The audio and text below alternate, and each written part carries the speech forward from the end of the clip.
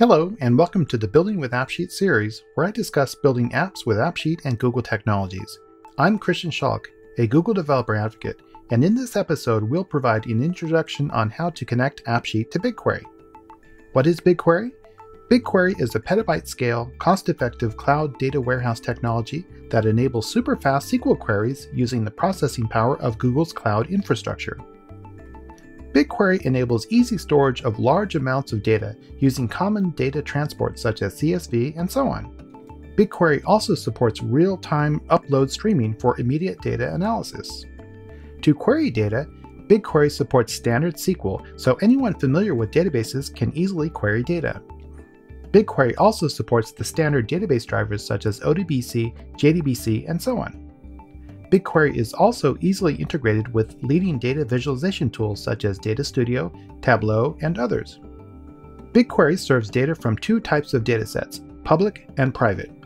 Public datasets allow anyone to freely fetch public data such as weather, finance, news, and so on. And private datasets can only be accessed by the dataset owner or to whom they explicitly share the data with. AppSheet provides direct access to BigQuery with its connector feature. It's important to note that AppSheet's access to BigQuery is read-only, and more importantly, the dataset fetch size is currently limited to 100,000 rows maximum. Before AppSheet can access a BigQuery dataset, you'll first need to prepare BigQuery a bit in advance. To do this, you'll need to locate a dataset to query from. It's easiest to start with a public dataset. Once you've found a dataset, you'll need to note its dataset ID for later. Next, you'll need to prepare a cloud project to use BigQuery by doing the following. First, create a service account to query data from as a client. Specify the role BigQuery job user for the account. And finally, download a JSON key for the service account, as you'll need this for later in AppSheet. Here's how to prepare BigQuery for AppSheet. Okay, so here we are in the Google Cloud Platform console, and I'm looking at my project AppSheet BigQuery. And as you can see in the resources down here, we have BigQuery, and it's actually already enabled by default. So let's go ahead and take a look at that. So now we're looking at BigQuery, and as you can see in the Explorer here, we have this BigQuery public data option here. So I can open that up and see all of the data sets that we can play with. And so I happen to know that there's some fun data associated with San Francisco. And as you can see here, we have some film locations. So let's take a look at that. I'll open that up. And there's the table that has our film locations. I can look at some of the details and as well as preview the data. So this is the data that we're going to be using in our AppSheet app that we create. Okay, so in order to set up a connection, what I'll have to do actually is open up the dataset itself, and I would need to take note of the dataset ID, and I'll add that later to the AppSheet connection. Before continuing though, if you recall, I actually have to add a service account to this project. So I go down here to the IAM and admin option, and I select service accounts. And incidentally, I happen to have an existing service account that I created before, but I'll just step through the steps just to show you how it looks. So I'll create service account. I'll give it a name. So I'll just go something like BQ service. I could add a description if I wanted to. But I'll hit create and continue. And then here we can just select a role BigQuery job user. So it's still there from my last usage. And I will click continue. Actually, I'll click done. And there we go. Now we have a new service account here. I'm not done yet though, because I actually need to create a key.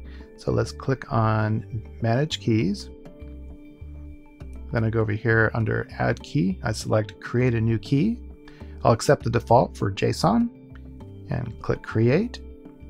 And that actually creates a text file and downloads it onto my local machine. And this is actually what it looks like. So this is essentially the JSON connection data. And I'm going to be adding that to my connection over in AppSheet when I continue. And that's it. My BigQuery environment has now prepped, and I can switch over to AppSheet. After setting up BigQuery, you'll switch over to AppSheet and set it up to use BigQuery. In the AppSheet My Account page, you'll create a new data source. Name the new data source and select Cloud Database as the data source type. Next, select BigQuery as the database type and add the BigQuery dataset ID that you located before, the Google Cloud project ID that you just prepped, and then paste the JSON contents of the service account key. Once entered, you'll click Test and Authorize. Let's switch to AppSheet now to set it up to use BigQuery. Okay, so here we are in AppSheet, and I'm going to create a new data source, and that's done under the My Account page. So I click on My Account, and then I click on New Data Source. And so this will be the data source that I'm going to create. I'll just say SF Films to keep it short. And so I'm giving it a name, SF Films, and I click on Cloud Database. And here's where I select the database type. And that's also where I would select the different dataset ID, cloud project ID, and so forth. Now I happen to have an existing data source that I've already set up. Let me just walk back here, and I'll select the San Francisco filming locations, and I'll switch back over to the form here where I have all the information. The only thing that I don't have that I need to actually enter in again is the JSON service account key. So if you recall, I actually have that saved off in a text file here. So I would just add that, and let's click Test and Authorize Access, and that's it. So now we're good to go. We can actually create an application to connect to that data source. Once you've set up a BigQuery data source, building AppSheet apps on it is trivial. You'll simply create a new app and specify that you wish to use your own data. After naming your app, you'll click Choose Your Data. Finally, you'll select the BigQuery data source that you set up previously. And that's it. Let's switch back to AppSheet and build an app using our BigQuery data. Okay, so here we are back in AppSheet, and so I'm going to create a new app. So I'll click Make a New App, and I'm going to start with our own data. So our data will be the BigQuery data that we set up before. And let me just give it a name, SF Film Locations. And I'm going to click Choose Your Data. So that's going to be able to select the data from our data sources. And here's our SF Filming Locations data source that we set up before. So let's take a look at the tables. And there we go. We have our film locations table. So let's click that.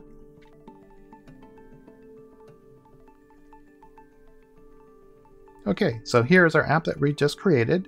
It's functional, but I'm going to go ahead and do some updates. So let's click on the Data tab here and pop open the table and look at the columns. And first off, as you can see, the years, they look kind of odd with the commas there. So I'm going to change the release year from number to type text, and that will remove the comma. And then I'm going to also, more importantly, change the locations column to an address. And so once the address is added there, it will start putting maps and stuff inside of the app. So let's go ahead and click Save. And I'm going to go back over to the UX tab. And as you can see here, I have this option to add a map view for the film locations. So let's select that. And I'll just change that to map. But there we go. As you can see, we actually have data showing the different filming locations throughout San Francisco. So it's kind of fun. As you can see, I can select the different options here and start looking at the different movies and stuff that were filmed in San Francisco. So as you can see, it was rather trivial once I've set up the data source connection to BigQuery to actually build or generate an app that shows the BigQuery data inside of an app. This concludes the BigQuery and AppSheet episode. Stay tuned for more coverage of this important topic in future episodes. And for more info on AppSheet and Google Workspace, check out the links in the description below. And for more videos like this, make sure you subscribe to this series so you don't miss out. As always, thanks for watching.